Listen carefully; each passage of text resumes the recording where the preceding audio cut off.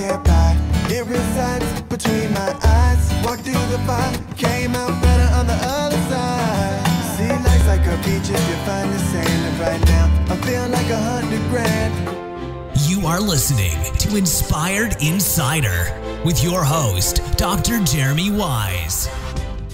Dr. Jeremy Weisz here, founder of InspiredInsider.com, where I talk with inspirational entrepreneurs and leaders like the founders of Einstein Bagels, RX Bars, P90 X, and many more. I wish John Wooden was still around so I could talk to him and how they overcome big challenges in life and business. Our sponsor today is Rise25.com, which helps service professionals, doctors, lawyers, accountants, coaches, anyone working with clients one-on-one, stop just trading time for dollars and shift from one-to-one client work to one-to-many client work. You can go to Rise25.com. There is a free dream product ladder, which helps you plan out your business on one sheet of paper and see untapped revenue potential, which is interesting. And companies like Disney, Apple, the sporting industry, they all use versions of the product ladder. I'm really excited. Today we have Jeff Moore, president of InternationalPacific Seafoods, which is a specialty importer of premium, quality, chef-ready, frozen seafood to the food service and retail segments. Jeff has led the company expansion from 11 million to over 30 million in the past few decades. He knows a thing or two about business. They have customers such as Cheesecake Factory, BJ's Restaurants, House of Blues, and many others. We're going to talk about everything, Jeff. Entrepreneurship, kids in entrepreneurship. There's so many lessons that I love when you talk about this. So first of all, thanks for joining me. Really appreciate it. This is really cool. It's an honor. And I got to tell you that just the energy that you have and what you do is really inspiring. Thank you. It's great to be here. That means a lot because you surround yourself with some of the best, I consider. And, I have to start off with this, Jeff, because, there's urban legend that you have questions on the back of your card. And these 5 questions have saved your customers millions and millions of dollars. So it's over like $35 million. $35 million, right? Yeah. I almost want to keep it a secret, true copywriting. We just open the loop and then just don't talk about it to the end. But I really can't wait, so I had to just ask it up front. Right. First of all, it's funny because so many people were telling me, oh, you should trademark this. You should do. It's literally the 5 questions that anybody that's really doing their job in really any industry. They are the questions that help you gain greater insight to what you're doing to be able to provide a true sustainable solution, and demonstrative solution. And it's very people. If I may, I'll just tell you really quickly what they are. Go ahead. Tell me what they are. Because I know people, like high-level people have seen this, admired it, and asked you if they could do it, right? Yeah. Oh, yeah. Oh, my God. Yeah, that was I'll tell that story in a second. But these are you're going to almost discount them because they're so simple. But hey, John Wooden, the fundamentals, right? Right. Yeah. Let's learn how to put our sock on right now. Amen. And then tie our So don't even get me started. I'm such a freak for socks and shoes that it's like my wife's like, stop. If anyone hasn't read Wooden by John Wooden, that's what we're referring to right now. So world class. Even Tony Robbins did an interview with him in the original Power Talk series that I could listen to every day. Every day. It's just it's amazing. But anyway, going back to these questions, they're very simple. But let me just give you the stats on them. Yeah. About 73% of the time when we ask these questions of the customer, and when I talk about the customer, I'm talking about the operator, the food service operator, the restaurant owner, the chef, those people that you call them the end user, right? It's not the distributor per se, but it doesn't matter. Right. 73% of the time when we ask these questions in their entirety, the customer's not using the best available option for their application. And over the last 8 years now, we've saved the restaurant operator an upwards of like over $4.5 million a year in food cost. And so like $35 million collectively. And that's huge for a restaurant. I mean, there's so many hard costs, and the margins get cut down. Right. So that's really big for them. Yeah, sorry about that. And so they're really basic, but they get us there in hyperspeed. And it is, what are you using now? And it's not just like, oh, I'm using halibut. It's like, okay, well, where are you getting, what's the origin? What's the cut? Can I see the label? Can I see the product? I mean, it's really getting, I want detail. I don't want just I think so. And there's a secret behind this too. The next question, by far, the most important question is, what are you doing with it? Okay, so these questions where it's like, what are you doing with it, is how are you menuing it? How are you preparing it? Are you trimming it? How are you cooking it? What are you charging for it? All of these different things. Yeah. And then how much of it are you using? And when we say how much of it are you using, in seafood, seafood is generally, especially wild seafood, it's the last hunted food of man. So it's not like if all of a sudden there's a shortage in the market, and something maybe only has the capacity of doing 10,000 pounds a month of volume, and somebody you're talking to does 50,000 pounds a month, we're not talking about a sustainable solution at this point. Right. So that's very important. Okay, but it also helps you qualify this type of customer as well. And then where are you getting the product? What distributor are you getting it from? Are you going and picking it up somewhere? Are you doing this? And this, because I'm an expert in the marketplace, I'm able to take this particular information, these 4 questions, and kind of bring them all together and understand this customer's quality threshold, what their background and their understanding of this particular segment or seafood or fish or menu item as a whole. And then lastly, we ask them, hey, what are you paying for it? If you don't ask, they won't tell you. But there's a lot of cases in seafood where somebody's saying, hey, I'm using this particular fish, call it a snapper, and I'm paying $2 a pound for it. You're like, that's not real snapper. You're able to really kind of ascertain some of this. But the beauty of this is none of these questions have anything to do with seafood. And these are questions, what are you doing now? What are you doing with what you're doing now? What are you using now? All of these things can be actually repurposed in any industry. And even in food, for me, back in 2013, 2014, I got a phone call. 2013, I got a phone call from the Certified Angus Beef Conference saying, we want you to be our final keynote speaker. I'm like, well, I'm a seafood guy. And they go, yeah, we think that's just different enough, but we want you to talk about the questions. And it was funny because I went and did this presentation. They paid for me everything. I mean, I literally had not any idea of what to charge for speaking, how this even works. I didn't have a contract. I didn't have anything. I'm just like, yeah, I'm $2,000 a presentation or something like that. I just made it up, right? And I've probably totally left money on the table. They flew me across the country. We would have paid you $20,000, right? Yeah. They flew me across the country. They put me up at the Hilton Head, and everything was great, and it was a great experience. But the months following, literally after the presentation, I was standing next to the stage with a stack of my business cards because I knew that these meat specialists were going to say, I need those questions. I need those questions. I started getting mail and photos and things of these meat guys that literally changed the back of their business card and put that on there. And it's funny, we talk about different industries and high-profile people. I showed that card to David Bach several years ago. And David Bach is this, multi-New York Times best-selling author, the Finish Rich series, super guy. Very well known, such a sweet guy. Sweet. I mean, he's so just authentic and gracious. He was just such a wonderful guy, and still is. And I showed him the cards, and he looks at the card on the back, and he's like, "That's genius." And I'm like, "Well, I'm not quite sure I'd call it that, but it helps me remember the questions." It's a cheat sheet. Yeah, it's a cheat sheet, exactly.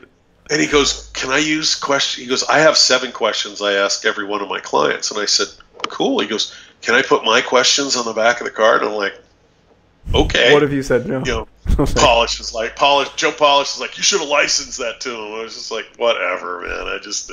That's Joe. But anyway, but yeah, it's so people use these questions. I'm sure you have questions when you're doing any type of consultation or you're talking to a sponsor about, hey, what is it? What does success look like? And that's really what we're asking. What does success look like here? But we're breaking it down into those questions, those core questions. And so that's really the impetus of those questions. I will say back to Joe Polish, when I joined and started working with the people at Piranha Marketing and now Genius Network, when I was putting those questions back together several years ago, I did call over there and I said, hey, can you guys help me maybe word some of this stuff and, you know, and position this, and we really did some wordsmithing. It's not like you slapped it on. Yeah, it's not you just slapped it on there. You really thought about how to say it. Yeah, I probably did slap them on there, and then I probably changed it a dozen times. You know, ready, fire, aim. Yes. Type thing. So, Jeff, will you walk me through a real example of, you don't have to name the company or anything, but just when you asked, what were some of the answers you got for each? So when you said, what are you using now, maybe for one of your products even, I don't know, what's the best-selling product that you have, would you say?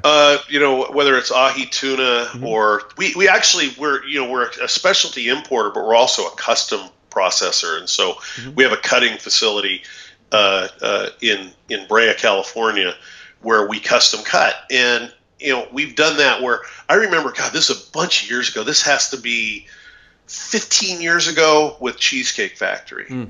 And Cheesecake Factory didn't have fish and chips on the menu at the time. And I had such a great relationship with those people and still do, and just love them to death. And we just have a lot of fun. They're culinary guys. Kix Nystrom is the vice president of culinary operations. And when the two of us get together in the culinary center there, it is like watching professional wrestling. You know, it's just so fun. And but they are very, very serious and the most successful restaurant chain in the food service business. Yeah. But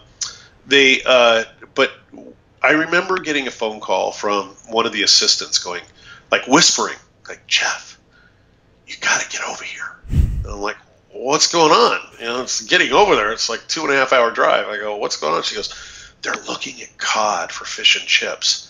And they're thinking about cutting it in the back of the restaurant. And I was like, oh my God. You know,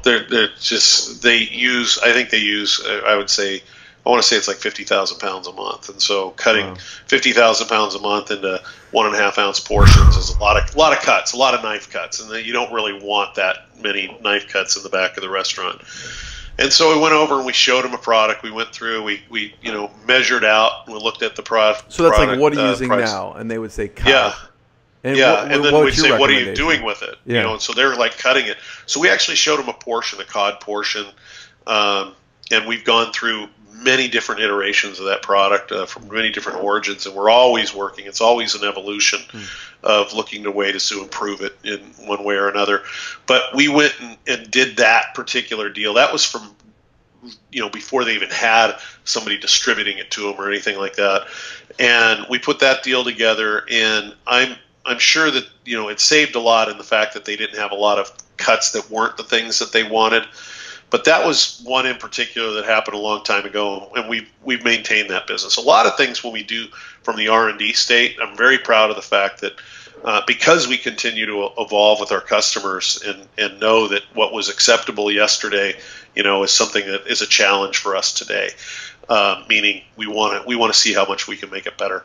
I will just say that those types of things that we do with our customers, we've had almost a 100% retention rate, and not just a 100% retention rate for a year or two, but like in particular, you know, things that we've done with Cheesecake Factory have gone on now. It's 2017, like 18 years. You know, we've maintained that relationship, and you know, and that's very similar with a lot of other restaurant chains, like and customers that we have. I'm a big fan of business friends. I think that I know that having a business friend is not a rite of passage, but it's a sincere obligation to serve more.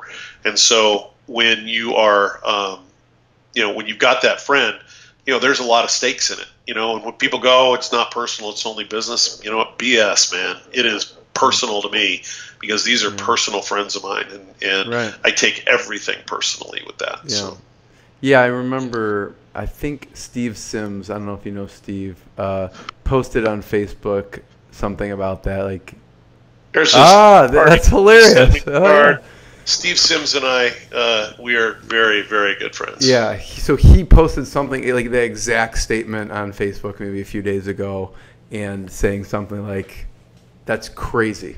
if it's, about that, if it's personal, not business, what is it then, type of thing. So. Yeah, and Steve and I are we're very close. We talk regularly. I'll be at his book launch party on Monday. Cool. Honored to be part of that, but he's just he and I have a great time together. We'll give a plug for Blue Fishing, so you can link that up in the show notes. Blue Fishing. Hey, hell yeah! Yes. I bought 20 copies, and I'm like, you better sign every one of those, damn it. How have you seen people apply that outside the food industry? So, what are you using now? What industries outside of food have you seen use some of these questions? Well, I mean, another very good friend of mine, and his daughter, who's even a better friend of mine, is Jay Abraham and Michelle Abraham. And I was just with Ridge Abraham this past week. You were where? With Ridge. You what? With Ridge Abraham. Oh, you were this past week. Okay. Yeah. Yep. I know Ridge. Yeah. I know Sage. I know the boys, man. Jordan, all those guys. So, he's the master of the Socratic method. And so in consulting, right? I think that there's a thing I call value, but I spell it VALYOU. Mm-hmm. And this is this process, right? And the process of value, how it's spelled, is that we're asking these questions to give us greater insight for better questions. And so consultants, consultative selling, which is the only way to sell for me, and I really think for anybody, is because that's what it is. There's a lot of people who will take those questions and use those to prepare the pounce, if you will. I'm going to get these questions answered, and I'm going to make my offer. And it's like, okay, hey, more offers, more sales. That's proven. But what I'm saying is there's probably 5 more questions. And that's the thing, is no matter what this is, when we're talking about seafood, we're talking about food, we're talking about David Bach with his 7 questions, we're talking about anybody that's talking about the questions and saying, why in the hell would he put his 5 questions or his 7 questions, from David Bach on the back of his card for everybody to use? Because nobody knows the next 5 questions. Nobody knows how those first 5 questions are setting up the next 5 questions. And then what we do with those questions after that. And so in really any industry, in any conversation, it's funny, my sales guys are the people in my company. We were just talking about this at lunch. My brother, who runs the meat company that bought us, we were talking about our patterns of engagement. And it's like, hey, how long have you, hey, what are you doing? How long have you been doing this? Oh, I've been doing it a couple of years. Well, what were you doing before that? And it's almost it's habitual for me because I really truly want to know. And he started asking, well, how do you quantifiably use that? And I said, the more familiar you are with the person, the more familiar you are with their decision-making process, the more you can really truly be that value-added producer for them, the person that they go, man, this person really gets me, right? Because think about it, those questions, that process, in any situation, in any conversation, here's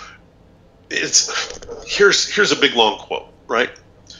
When you can articulate the person's needs, desires, challenges, fears, and aspirations better than they can, not better than they can to you, but better than they can to themselves, you've now passed that tipping point of becoming this person's trusted advisor.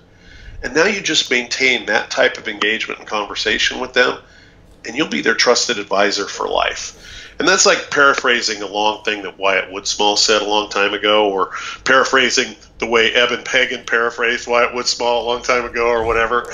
But that really has been the basis of what these questions have all been about. And honestly, you talk about what other industry, the real questions, these questions came from an understanding where we are in the supply chain and how do we take this, upstream to downstream and all this.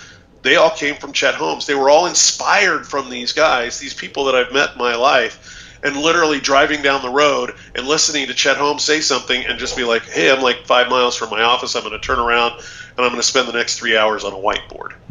And that's really where these questions came from. Yeah. So it's any industry, whether it's banking, whether it's, any building a house for somebody.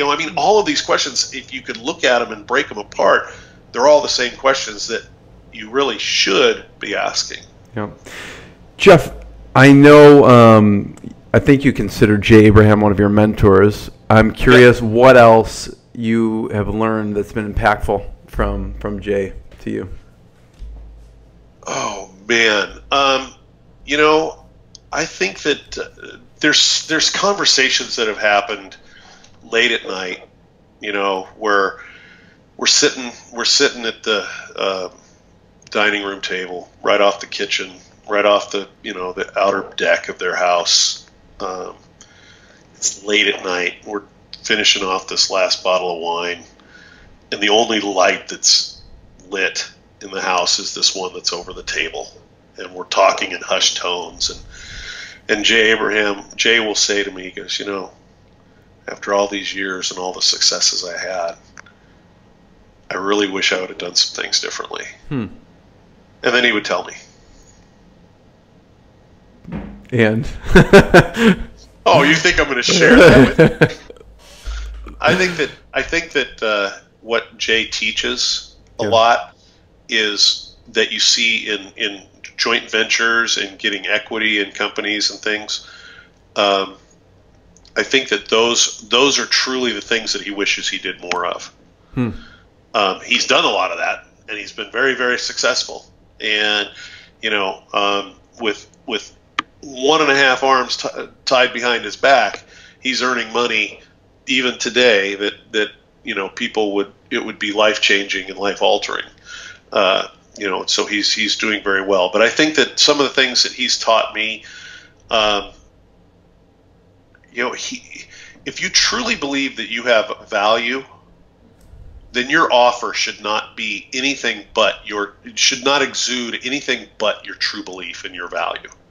He says that if what you have is truly valuable to you, if what you think you have is truly valuable to your client, you have a moral obligation to serve them in every way possible. And there's been some times where I've made offers or I've made presentations to some people, and I will send him over the presentation, and he's anything but gentle in his feedback. Yeah. And I think that for me, the thing that I learned from him is that there is definitely a subtle difference between confidence and being conceited or arrogance, but to never ever allow your belief in yourself to subside, especially in the face of somebody that you're working with and looking to make an offer to.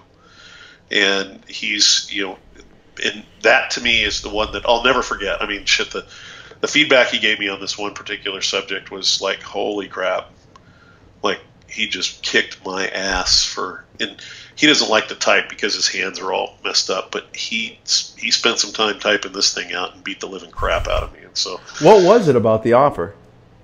He just felt like I was being too soft, too cagey, I understand that this is your situation, but this is my situation. It was just something where he just said you needed to be way more matter of fact. And actually that offer and the way I positioned the offer at the time that I positioned the offer absolutely crashed and burned, and it didn't work.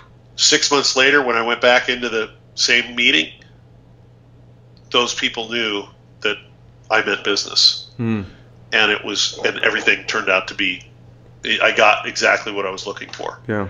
But it was, but he was just like, look, I don't like the fact that if that you're trying to be too, I forget the word he was saying, but it was one of Jay's words, right?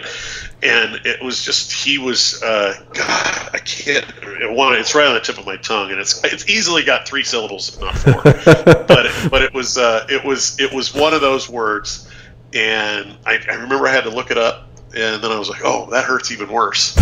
But it was just one of those things where I was actually positioning myself in an offer of my services and recognizing where a company was in their life cycle, and he didn't like the fact that I was that placating, if you will. I feel like mentors are so important. Live mentors, or maybe it's books or other things to keep our head on straight. Are there any particular ones what are there any particular ones you go to year after year, or in the past, or some of your favorites? Oh yeah. I think that one of my mentors, a guy that I just think the world of, is Jamie Smart. With the book, he wrote the book Clarity, and I am, if not just a huge fan, an enormous evangelist for what he does. And Jamie and I have spoken on the phone. I mean, it like literally manifested out of thin air. I was visiting my son in Wisconsin, and I got a text, and I look at the text. It's like, "Hey Jeff, it's Jamie Smart. I'm going on a long walk, and I'd love to talk to you." Never met the man before in my life. I was just like, "Holy shit, yeah!" So but he's a guy I always go to. I will tell you some of the greatest stuff that I've listened to ever, and literally wanted to it was a CD set, and so I was only listening to it in my car, and if I could, it almost made me want to drive another 1,000 miles just so I could continue listening to it. Yeah. And that would be Gary Halbert's Triple X, where in 1997 they're sitting in a hotel room in Denver with Joe Polish, John Carlton, Gary Halbert, and a couple, I can't remember the lady's name, who's like superstar. Like they were all direct response, just, massive world-class experts. And it's just, my favorite part is when Gary Halbert just beats the shit out of Joe. But it was one of those where I listened to that, and you can take those things. I really like listening to how people have been successful implementing some kind of an innovation that's scalable. And I always think that true innovation comes from something outside your industry. Yeah. And then, those are the add-on innovations. But the greatest innovations are things where you take things away, and you subtract. And so I can't remember that book, but I listen to that every once in a while. One of the other ones that I listened to, and the first time I listened to it, this guy was so together and so inspiring, and just everything's so good that I actually had a negative response about it. And I was like, F that guy. Who does he think he is? And it's Dean Jackson. Dean Jackson is still, I mean, he's the mentor's mentor. But you know what? I got to tell you, Jeremy, I have this thing called Thursday Night Boardroom, and it's a mastermind group that I started with 4 people. And now it's got, I think there's close to 700 people in 24 countries that interact on Facebook. And then once a month we all meet, well, not all of us, of course, but people we meet in person. And so people that have come through that door, guys like Vince Reed, Aaron Fletcher, it's just, I mean, it just keeps going on and on and on. Esther Kish, people that have just shown up and we've become dear friends. They're mentors to me. I look for a collaboration. Thursday Night Boardroom is literally like your own personal board of advisors that you can come in there and people that you've never heard of are in there that you're like, man, I really got a lot from this person. I'm really inspired by them. But that conversation, the collaboration with multiple people, wisdom comes from multiple, perspectives. And I think that some of that has been the most inspiring. I think that I'm inspired by my wife, and I think that she, in her way, mentors me. I think my best friend that I was talking to you about before in Chicago, he's a great mentor of mine.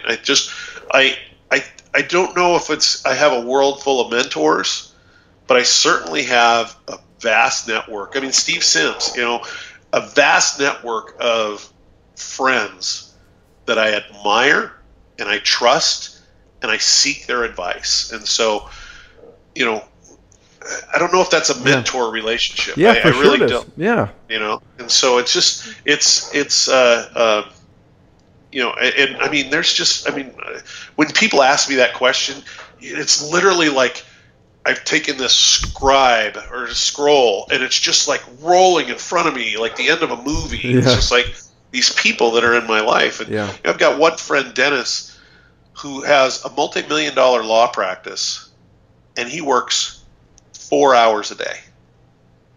It's like, are you kidding me? 20 hours a week. Multi-million-dollar practice, has a winery in his backyard in Fullerton, California. Just lives life to the fullest. And just, if that's not a guy that can inspire you or mentor you in some things, and you have the ability to pick up the phone and just say, hey, I need some help. Yeah. That to me, my cup runneth over on that one, man. I can pick up the phone. I feel I can call anybody. My speed dial is just insane. Yeah. I'd be envious of my speed dial 10 years ago. Well, thank you for sharing those, Jeff. Hugely grateful. Yeah, thank you for sharing those. I'm always looking for other distant mentors, whether it's a book or a CD or whatever it is. Also, and that, what I'm really curious about, and I've heard you talk about in the past, is entrepreneurship with kids. So I'm curious, one, for you, what was it like for you growing up? And I know for your kids, you infused this entrepreneurship piece. Yeah. Before I even knew what the hell an entrepreneur was, I knew what a sales pro was. And my dad was a well-known executive in the food service industry. My grandfather was a giant in retail in the beverage industry, was literally selling a guy a tie in the late 30s, was given the Pepsi-Cola bottling franchise for Orange County. I mean, talk about a sales call, and he literally started, it's kind of funny, the 5 questions. He had a thing that the Retail Grocers Association had, the Sales and Marketing Committee or whatever they called it, and he was the president of that for a long time. Your grandfather. Yeah, and he had this thing called the 5-star sales approach. And like literally the boards up there and the star with the points of the star, and then there's stars. I mean, the old-fashioned easel. I mean, this shit's in his office at his house, and he's literally teaching me this as he's like 90 years old, you know. And I remember selling, like in 2nd grade, I'm selling candles for the school, right, a fundraiser. And my dad's like, so what do you got? And I open up the box of candles, and I turn it like this. He goes, hey, what are you doing?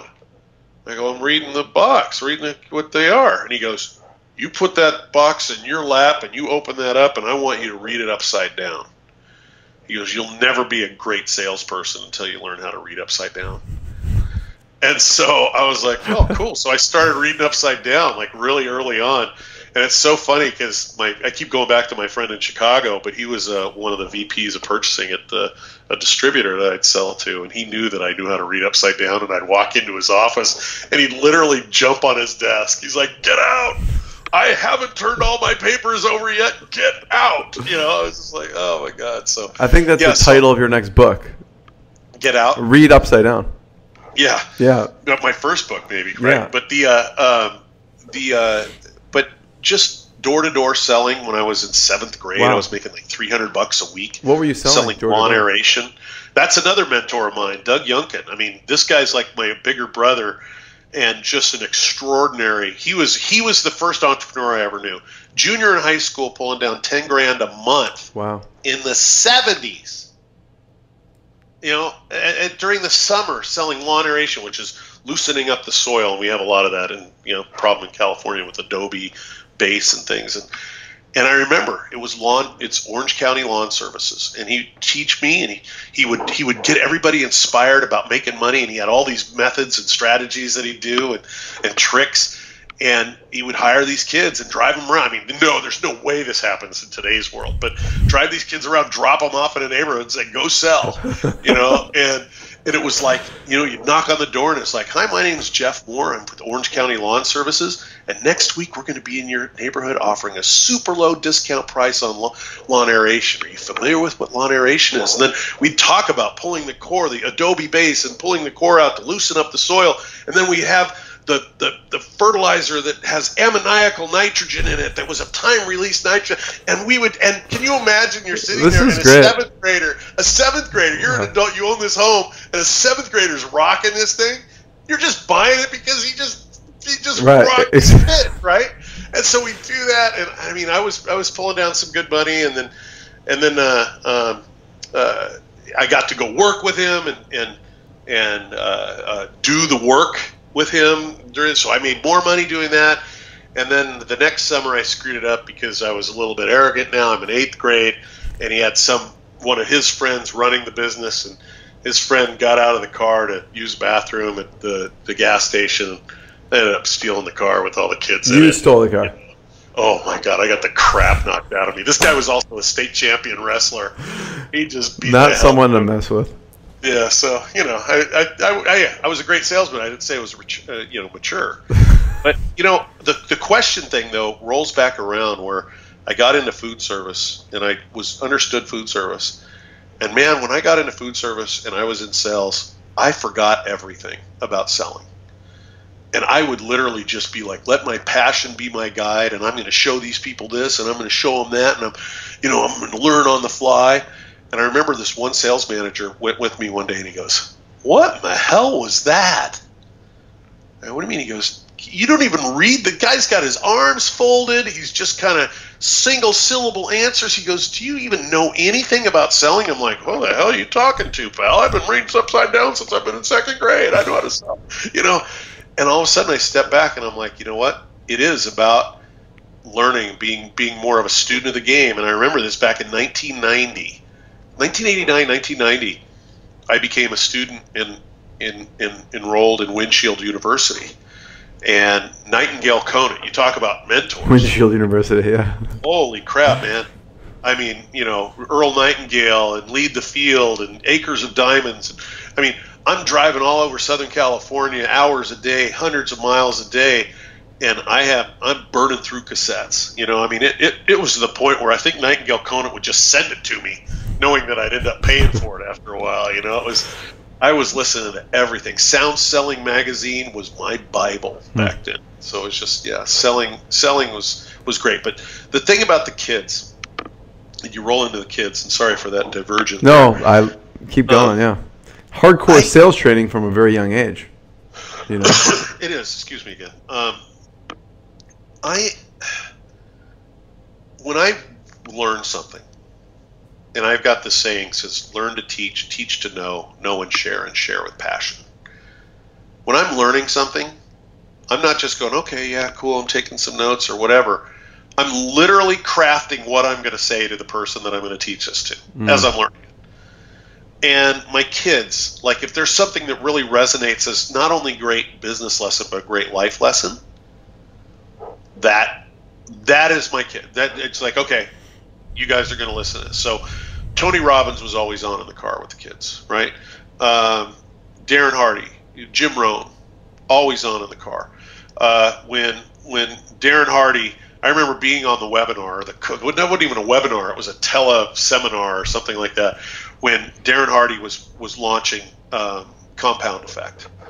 And Chet Holmes gave him his audience. And Darren Hardy didn't know what that was going to do, right? All these guys that have these glorious lives and these grand, plans and everything like that. Within 20 minutes of this teleseminar starting, Darren Hardy blew out of every book he had. Wow. And I was like, wow, so Compound Effect, this is the real deal. And so I got the Compound Effect in hard copy. I got it in hardback. I got it in softback. I got it in audio. I got it every way I could get it. And I went through that. And that was the first time I went, you know what? It's time to put the kids to work. And I said, guys, here's your book. Oh, I don't want to read a book. Read this book. You give me back your top takeaways per chapter, and I'll give you $100. Like, whoa. So my second business. Yeah. My second oldest daughter, she just cranked it out. She's like she's a big fitness person now. But you have 4 kids, right? Yeah, 4 kids. All started with A, the letter A. Addison, Ashley, Austin, and Allie. And actually 3 of those kids now are in the top 10 of the AP top 25 football. We got Alabama, Penn State, and Wisconsin, and then did you go to your son go to Madison? Oregon somewhere down there. What? Your son went to Madison, or? Yeah, he's there now. That's where I went. Yeah. Oh, cool. Yeah. He just called me, so you might know this, right? He just called me as I'm driving over here. And he goes, Dad, he's all excited. I go, what? He goes, I got a job. And I go, cool. I go, you got a couple jobs. You're like a Jamaican there, buddy. And he goes, no, Dad, this is the one. I go, okay, because I'm paying him $15 an hour to help me with stuff remotely. And I go, how much you making? He goes, $10 an hour. I go, oh, okay. He goes, but I get all the discounts. And I go, what do you mean? He goes, I get tons of discounts. He goes, I'm a cook at the W. Nice, yes. You know where the W is? I worked at a sub shop in Madison when I went to school there because I get the discounts. Yeah. So he's at W's like the college, like the great, beer and food, and he cooks like nobody's business because we've grown up in that business. But he's so excited about it. So he's at Wisconsin. So you're a Badger. Cool. So you're real proud of your team right now too. I am. Yeah, that's right. Yeah. So that's cool. Yeah. So it started with that. $100, and one of your daughters devoured it. Yeah, she devoured it. My son read it.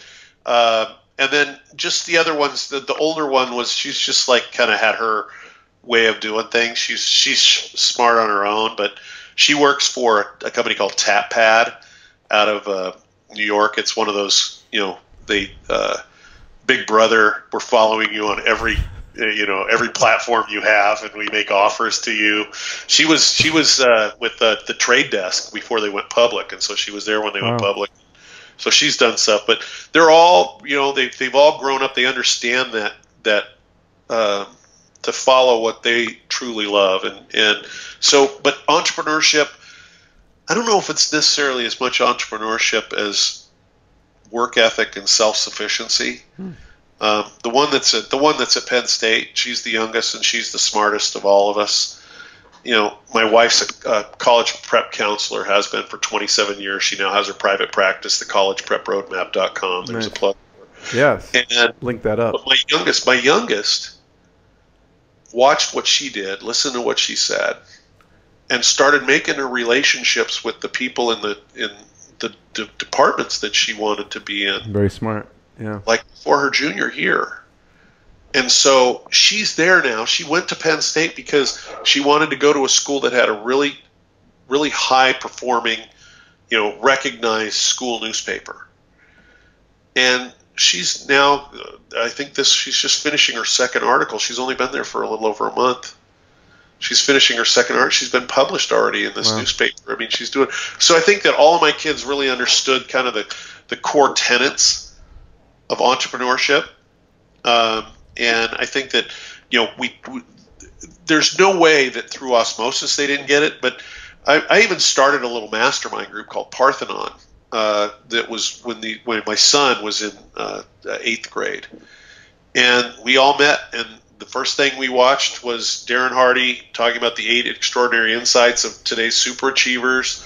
We went through the compound effect. We did those things. I even had my kids read Think and Grow Rich, but good Lord, I mean, it's written. It was one of the original copies, so it's written in that kind of old English, like what's this mean type thing. But they really jumped in on that, and I think that personal development is probably more, it's probably a broader sense of what they were taught.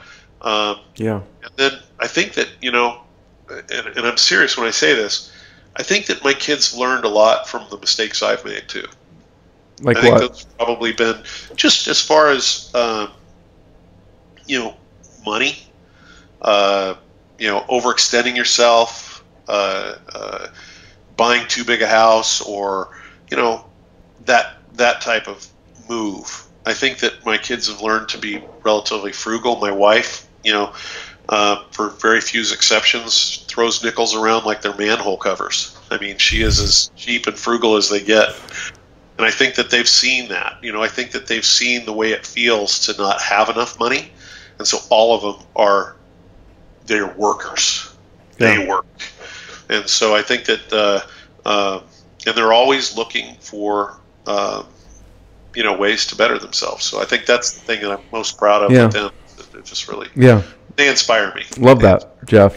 In the beginning, I always ask about what's top of mind. And one thing that's top of mind for you that I want to talk about is incorporating business to consumer concepts to the B2B space, and then how to hyper speed authority and credibility. And I don't know if this relates to the Wild Things seafood or not.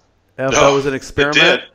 It did. So I don't know if you want to talk about the Wild Things and Wild Things. I don't know how many people your listeners are B2B, like corporate B2B brick and mortar guys, because it's obviously, I love just the whole Inspired Insider, the energy that comes from that. And I think that there's many walks of life that are listening. For sure. But I just think that the Wild Things deal, if you've been in B2B your whole life and you've been kind of you really like the consultative selling, when you get into B2C, it's like recess. Everything I had, it was so fun. We did stuff, the gourmet giveaway, where we were giving away like $35 worth of free seafood and steak and Wild shipping Things it for seafood, free. Just for context, was your business to consumer. It was our business to consumer brand that we were doing. We're doing warehouse sales. We started by doing warehouse sales, just like, hey, come on over. And even that was a ball. I mean, God, I was getting just things that we were able to do with Wild Things. The testing that we did was insane. I mean, the gourmet giveaway, just, hey, performance in advance. Everybody's heard of it, right? And while it was a broken funnel, there was some huge things that can go beyond with it. And so that was a lot of fun. We did a thing where if you were ordering, you got free seafood from me on the gourmet giveaway. I was actually sending you a personal video. Wow. It's like, hey, Jeremy, thanks for ordering the gourmet giveaway. I just love what you ordered. Let me talk a little bit about what you got. And I would literally talk about, kind of a story about that seafood or that meat or how I prepare it. And then just say, hey, you're gonna be getting another offer from us over the next few weeks. But what I'd like to do is I'm going to give you some more free seafood, but I want you to actually post when you receive your package. Open it up, send us a video that post it on Facebook that you received this, and encourage people to try us out. I mean, people went nuts for that. I mean, even Dean Jackson's group was like, they were just like, God, look at this. We're going to call this the Jeff Moore I Give a Crap About You video, right? And Dean's like, this is great, Jeff, but what happens when you get 1,000 orders in a day, And so, it was like, okay, we're testing it out. But things where I would do these, and it would be AWeber, right? It's like, these are auto, out to the list. I would craft an email that would sound so like I'm talking to you in the hushed tones in the back of the restaurant or the bar. I'm like, dude, I've got this Wagyu ribeye, that is like $50 a pound. But this company bought too much of it, and they wanted me to get rid of it. And so I'm going to sell it for $5 a pound. Now, you can get as much as you want, but I promise you, if you're not there by 9 o'clock in the morning, it's gonna be gone. It is unbelievable. Tell you what, if you call my assistant right now, she'll set some aside for you. Like, those are the type of emails that I'd send, right? Dude, within 30 minutes, we're sold out. Like 4 days before the thing even starts. And I would forget to tell my assistant, or I'd forget to tell the people in the office that I'm doing those things. And all of a sudden you'd hear this, Jeff, did you send another email like that again? I was like, oh my God. Freezer bags. When people go, hey, do you want to, like just testing stuff again, right? Freezer bag. You buy a freezer bag from us, $9.95. We give you a free piece of fish every time you come and shop with that freezer bag.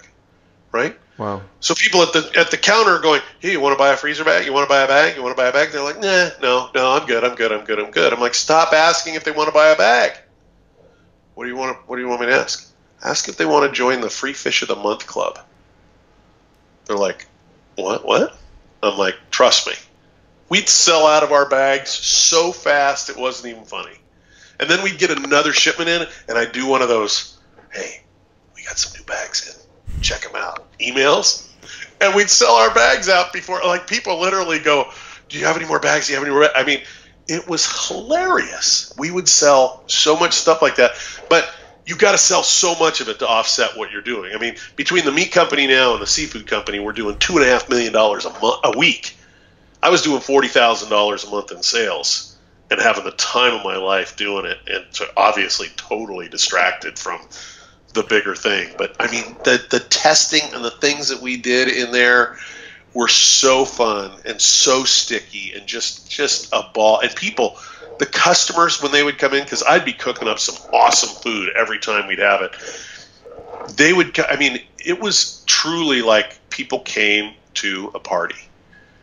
And we would sell, we started, the first time we sold, we weren't cooking up a lot of stuff, did like $3,000 in a day in sales. By the time we ended that deal, we were doing like 18,000 in 4 hours. It was insane. It was so fun.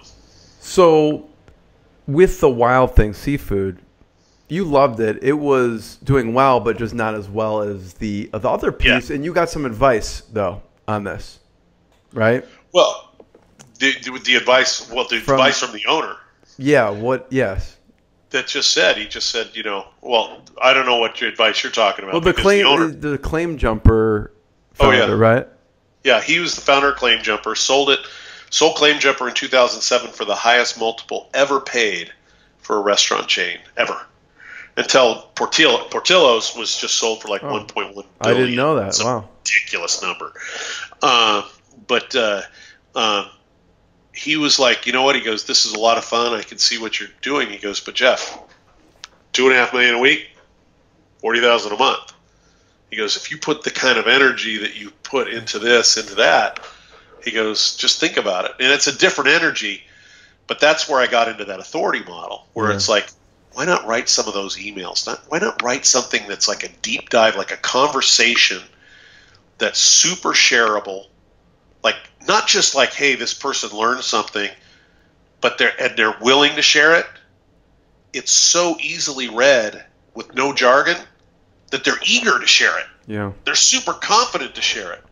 And so we started the deep dive report just not too long ago. And that authority model in B2B, and especially if you're an established business, you've got a Rolodex, you know, you've got a list of names, an address book, right? For people that don't know what a Rolodex is anymore. It's like you say an e-ticket to your kids at Disney. That's a real e-ticket. They're like, a what? It's like, oh, you got to remind them what an e-ticket was at Disneyland. There was the A, B, C. It's like, never mind. But you've got a Rolodex. And so what I did is I took that Rolodex and kind of, you know, I didn't take this from Ryan Levesque, you know, and he didn't take it from me. And that's whatever. But we all have our own way of getting there. But I have what I call buckets of influence, right? And so I've got in the supply chain where you go from, you know, the guy that's pulling the fish out of the water to the guy that's receiving that fish off of his boat to the guy that's now the primary processor to the secondary processor importer, which is me, to the distributor, you know, to the wholesaler, the distributor, to the end user, all the supply chain. Well, within that supply chain, there's buckets of influence. And those buckets of influence have a similar conversation that goes on with it, right? And so I was able to take these buckets of influence and not put them and tag them into an AWeber or MailChimp or an autoresponder like that, because a lot of these corporate entities like Cisco and US Foods, they've got these filters that block that shit out, right? But I did, and I went in and I put all of these in Excel spreadsheets and put them into my Google Docs, right? And then I got yet another mail merge, which is the Gmail mail merging system. Right. And I literally, for everything that I do in the deep dive report, I will write an individual email, eight emails, wow, 8 emails to these people and share that link with them and give them context in that thing, right? Because context is God. And give them context in this. And boy, I'll tell you, if they didn't share that like crazy, and I tested it. The first one I did on Mahi Mahi. And it was called WTH is going on with Mahi Mahi. I mean, for somebody outside the industry, who gives a crap, right? But this inside the industry. But I used those buckets of influence. I let them know that it was being shared on LinkedIn. that article that I put on LinkedIn was viewed over 10,000 times. Wow. The next one I did on the pokey business, because the pokey ahi pokey, and winning the pokey war once and for all, which is still a really compelling title if you're in the pokey business, right? But I haven't done the buckets of influence in that yet. It's only been viewed 2,000 times. So everything's a test. 5 times the, yeah. Yeah, everything's a test. And so just being able to watch how that, that works that way. And then the next one's going to be on alternative species of seafood and turning alternative species into destination dishes in the restaurant. Just a whole list of things. One of them's like, we talked about taking the knife out of their hands because it's hard to control it. So that title is drop the knife and step away from the fish, just like I'm a kind of a cop walking in the back of the kitchen, and so all of these things. And you infuse your sense of humor in there. Oh, totally. Yeah. Totally. I mean, it's just, and when people, like I had, Roy Furr by any chance? Yeah, of course. Case. Yeah. So funny. Dude, love the guy, full-blown nerd though, right? I mean, he's a sweet guy. He loves his techno music. Have you listened to his, he'll actually mix techno music. I haven't heard that part of it. Okay. But I will get on, literally a car. I'll rent a car. I've got business to do in Houston, Texas, but then I've got a conference in San Antonio. And I will literally, as I'm pulling out of Houston, I'll pick up the phone and call Roy Furr, and we're on the phone all the way to San Antonio. I mean, it's there, and talk about an awesome conversation. So right after I posted the thing and put the Mahi Mahi one out, I get a phone call like a Friday morning early, like I'm just working out. And I go, I'm riding on my bike. I go, I'll get off my bike. I'll talk to Roy. I'll go for a walk. Roy starts telling me about the dynamics of the way I write. Which you're a serious student of direct response and copywriting. I mean, total. Yeah. Total. And what's funny is my mom was a huge inspiration. You know how my mom was a huge inspiration with my writing? What's that? I would write, like back in the day, you'd write your report, and then if you had a cool mom, she'd type it for you. And my mom was a mentor teacher, 40 years in the education. So I'd write, and she'd type. And so I'd be in one room, and she'd be in the other. And every so often, my mom would stop, just like gasp, and just yell out, "Jeff!" And I'm like, "Yeah." She goes, "You are a moron."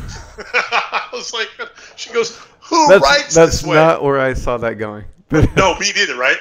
So she goes, "You are a," she goes, "Jeff, I will not type one more word for you until you stop what you're writing and read what you're writing out loud.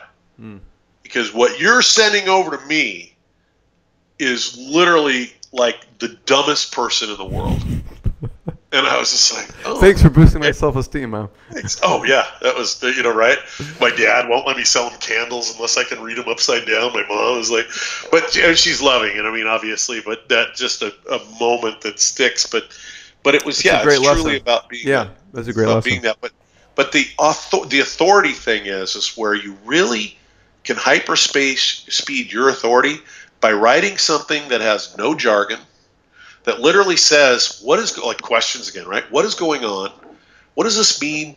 Now there's something important here. What does this mean to you? What does this mean? What does this mean to you? And what can you do about it? Right?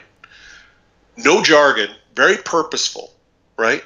And now you're putting yourself in that kind of consultative, authoritative position. But here's the real trick to this. I'm writing it to the end user, right? This is the guy who downstream, this guy, everybody's doing everything upstream to please, right?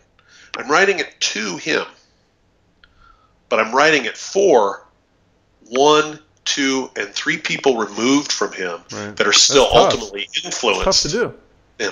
No, you just still write it to him. Yeah. It's just about taking all the jargon away. And then in those emails that I send, I provide that context.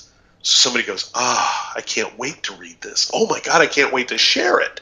And that's where this kind of authority model, if you can nut up and understand that, hey, not everybody's going to read 1,600 to 2,000 words, except the one that cares. Right.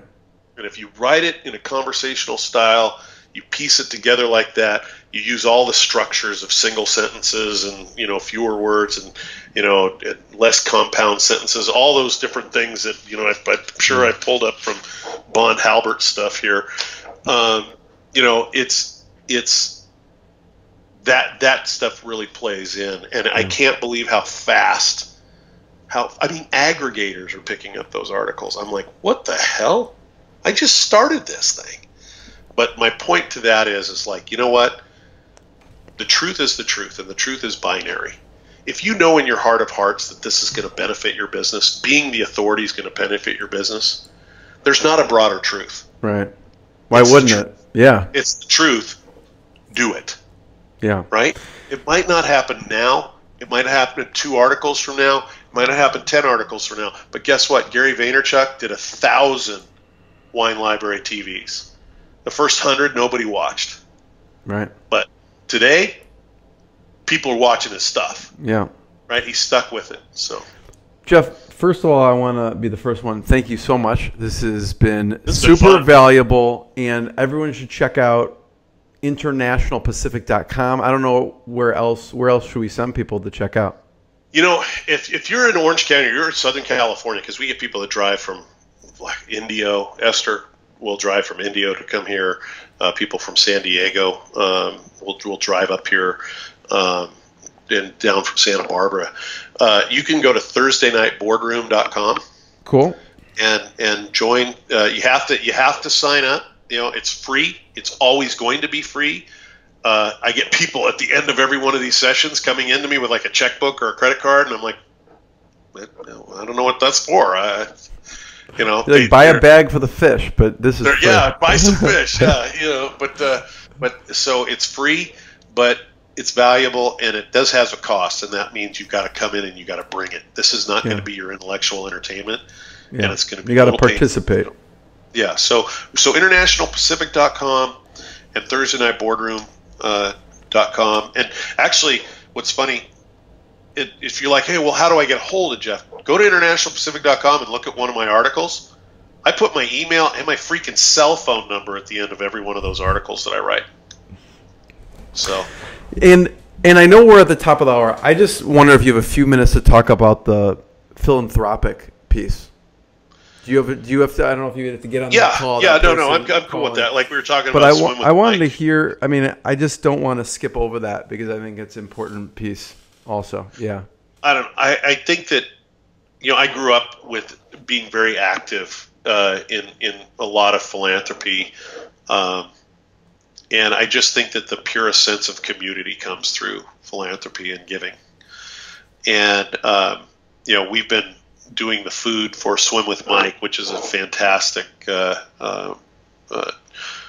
program that helps students, college students that are unable to fulfill their obligations for scholarships, or even students that might have become injured or ill before they went to college, but they were superstar athletes and they were on their way to getting a scholarship.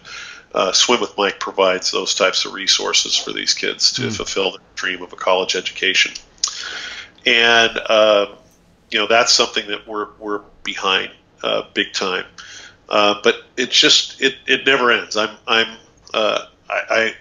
To me, I hear so many people, I just want to give back. It's just like, okay, I want to just give. I'm not even sure I'm at that give back part yet. I just love like giving, and like I said, it's the purest sense of community. To give of yourself, to give of your resources, and so that's kind of a good point. But like Swim with Mike, that's just, to me, one that's been part of our family for 35 years, and now my dad's retired, and he, he's had a great relationship with Ron Orr, who's the assistant AD over at USC, and even though I'm a Bruin, we're still, here we're brothers, and he's actually a Beta, so I'm a Beta, and so we're both we're truly brothers. But I have that relationship with Ron Orr, and I'll carry on that tradition if for no other reason than to honor my father and honor his wishes. Not that he's dead, but honor his wishes as we go forward. And so, philanthropy, I think that everybody knows what that's about. And it's just like, again, it's the purest form of community to me. Yeah.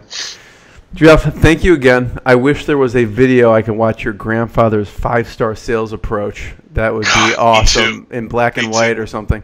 But thank you again. It's been an absolute pleasure. This has been fun. What I got, you can't buy. It resides between my eyes. Walked through the fire, came out better on the other side.